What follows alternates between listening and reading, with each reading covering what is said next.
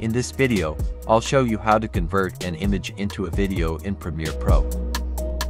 To start, I have imported an image into my timeline.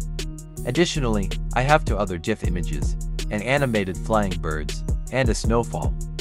Place the animated flying birds GIF image above the main image and adjust its scale and position from Effect Controls panel. Now, let's add an extra touch with that snowfall GIF image. Next, I want to add some extra motion to our image. For that, first select all three layers and nest them, which will group the whole layers into a single layer. Then select the grouped layer and go over to the Effect Controls panel.